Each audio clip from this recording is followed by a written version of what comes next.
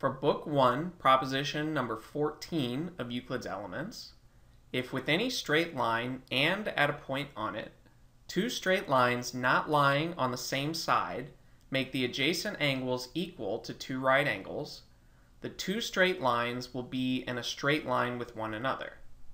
So what this is saying is that if we have two lines, AB and DC, and that if we know that the angles contained by these lines add up to two right angles, then what we're essentially trying to prove is that the line DB is in a straight line with the line BC. So to start this proof, let's make the assumption that DB and BC are not in a straight line, and that DB is actually in a straight line with some other line, which we can call BE. So let's write down that we're going to assume that DB and BE are in a straight line. And our goal is to essentially show that this assumption leads to some type of logical contradiction. So with this assumption, we can use Book 1, proposition number 13, which says that if we have a straight line and a line coming off of it, so in this case DBE is our straight line and BA is the line coming off of it, then that the angles here will add up to two right angles. So let's write that down, that the angle ABD plus the angle ABE are equal to two right angles.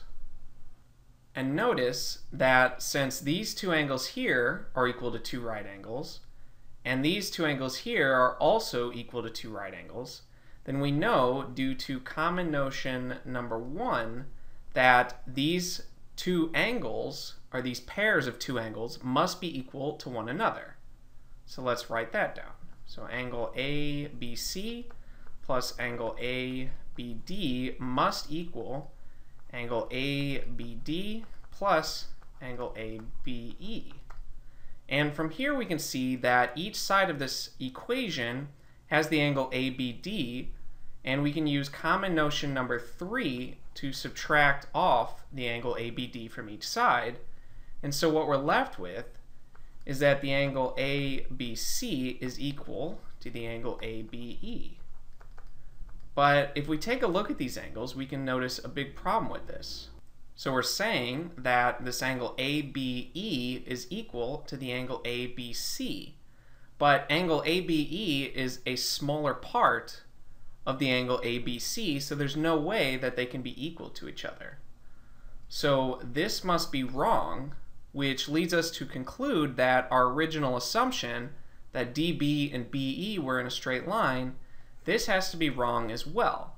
And since this assumption is wrong, we know that the line DB must be in a straight line with the line BC.